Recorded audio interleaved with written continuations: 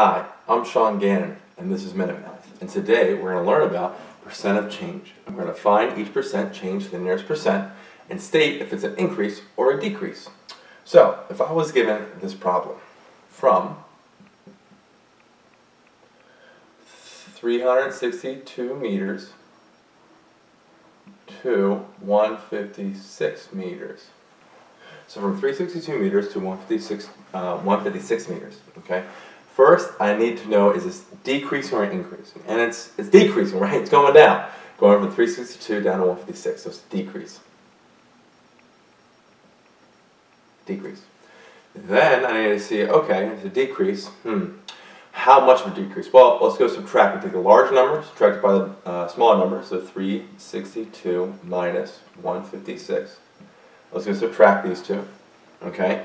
And so, well, 2, 6 now is the traditional method, so that should be a 5. This is a 12. 12 minus 6 is 6. 5 minus 5 is 0, and 3 minus 1 is 2. So now we take this number, 206, and I'm going to divide it by my first number, which was 362. Okay? I use my calculator for this one. So I take my 206 divided by 362, and I'm going to get a decimal.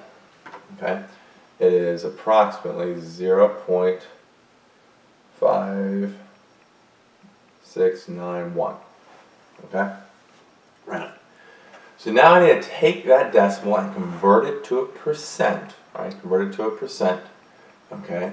And we're going to round to the nearest percent. Well, taking a decimal, we move it 2 units, right? 2 units to the right, boom, boom. Now we have 56, but it's 56.9. That 0.9 will round the 6 to a 7, so we can say we have 57% decrease as our final answer. So let's recap. We started with a problem of 362 meters to 156 meters. We knew that was a decrease, so I put that down there first. From that, I found the difference between these two numbers. Subtracted them here.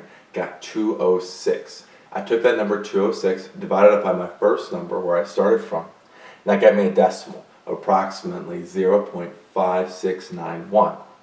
I then knew that if I move the decimal point over 2 units, or 2 positions, sorry, we got 56.91, and then we need to round that. So 56.91, that 9 causes 6 to round up to be a 7, and so we have a final answer of 57% decrease.